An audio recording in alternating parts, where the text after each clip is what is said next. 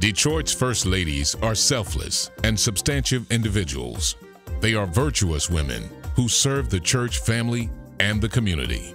They are courageous and strong. They are faithful. Detroit's First Ladies care about their own health and the health of their families. They are role models.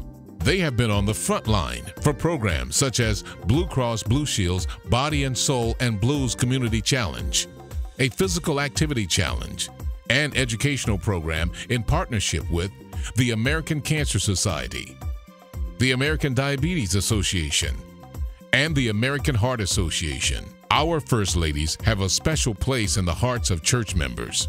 They deserve our continued applause, admiration, and support.